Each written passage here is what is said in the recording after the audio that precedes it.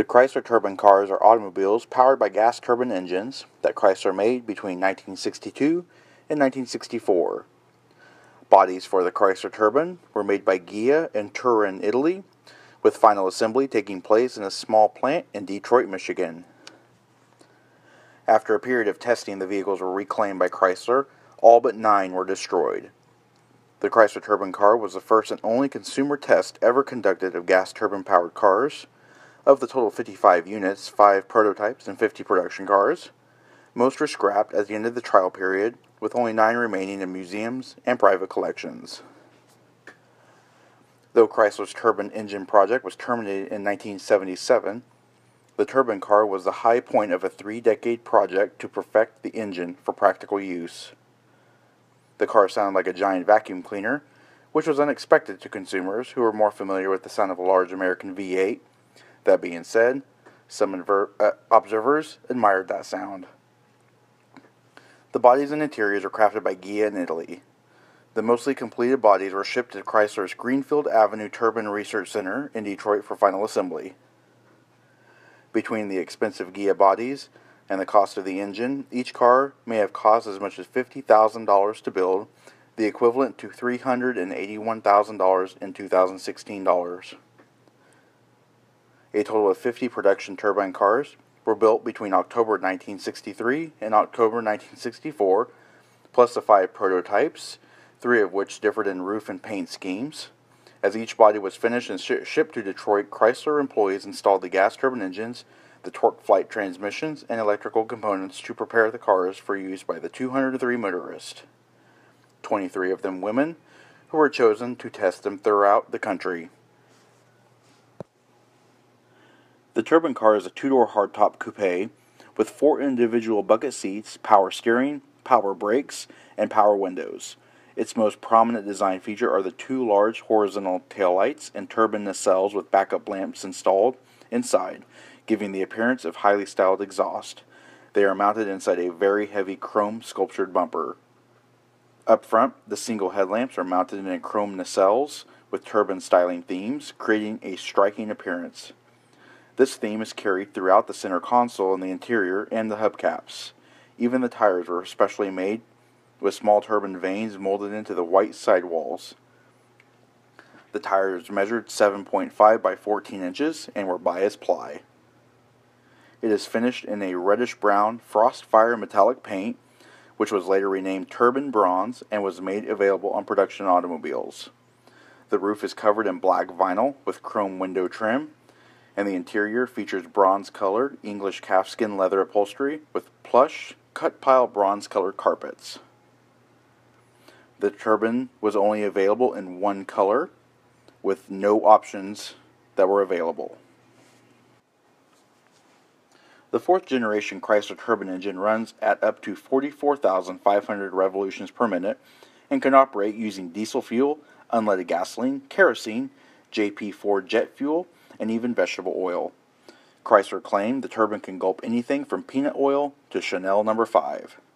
The president of Mexico, Adolfo López Mateos, tested this theory by running one of the first cars successfully on tequila, after Chrysler engineers confirmed that the car would operate successfully. The engine created 130 horsepower at 3,600 RPM output shaft speed and 425 pound-feet of torque at 0 RPM output shaft speed.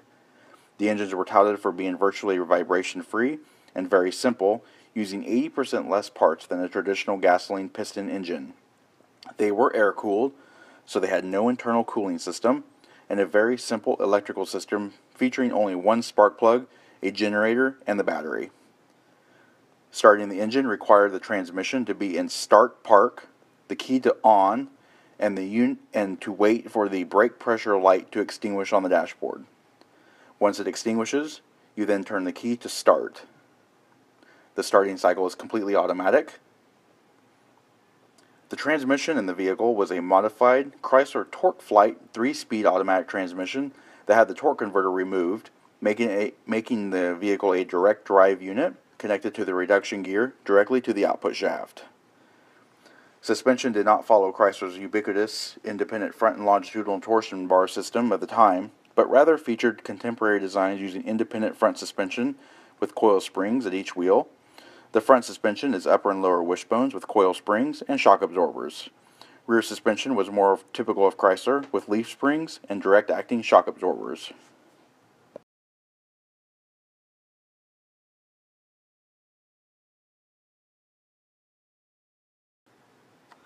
Luxurious and lasting beauty are displayed throughout the turbine car by full leather trim accented by bright and brushed metal finishes. Seats, doors, trim panels, and instrument panel are covered in soft, rich, copper-colored leather. A unique and striking feature of the interior is the bright anodized aluminum console tube extending from the front to the rear between the seats. The instrument panel is airfoil in shape and enclosed in leather to a point midway down to the lower panel. Below the leather is a horizontal electroluminescent band, with the remainder of the lower panel covered in a satin finished stainless steel. The instrument cluster comprises of 3 circular pods mounted over the steering column. The center pod, covered in leather, contains a speedometer, the odometer, trip odometer, high beam indicator, and fuel gauge.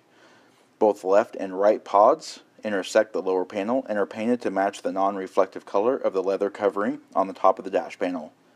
The left pod houses the turbine inlet temperature gauge, ammeter, oil pressure gauge, and the oil pressure warning light. The right pod contains an electric clock set in the center of the tachometer, which indicates the speed of the first stage turbine.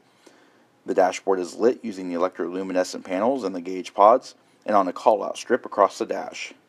The system did not use bulbs. Instead, an inverter and transformer raised the battery voltage to over 100 volts AC and passed that high voltage throughout special plastic layers, causing the gauges to glow with a blue-green light. The interior features a unique quad bucket seating for 4 passengers and are covered in copper-colored English calfskin leather upholstery with pleated center inserts. Bright molding surrounds the seat back perimeters. The carpeting is the same copper-colored with plush cut pile nylon material covering the entire flooring. The headliner is an off-white perforated vinyl. The car itself was designed by the Chrysler Studios under the direction of Elwood Ingle, who had worked for the Ford Motor Company before his move to Chrysler. The designer credited with the actual look of the car was Charles Mashigan, who designed the 2-seat show car called the Typhoon, which was displayed at the 1964 World's Fair in New York City. Ingle used many older Ford styling themes. The rear taillight bumper assembly was copied directly, with revisions from a 1958 Ford styling study called the La Galaxie. He used none of the themes associated with his 1964 Imperial. As Ingle incorporated many of the design themes from the 1961 Thunderbird, and because the car was a 4-seater of similar size and appointment, many enthusiasts called the Ghia turbine the Inglebird. After Chrysler finished the user program and other public displays of the cars, 46 of them were destroyed. 45 of the destroyed turbines were burned and crushed at a scrapyard south of Detroit. The 46th example was destroyed at the Chrysler Chelsea Proving Grounds during a crash test study. Chrysler announced that this was necessary to avoid a tariff, but that was only part of the story. The destruction of the cars was in line with the automobile industry's practice of not selling non-production or prototype cars to the public.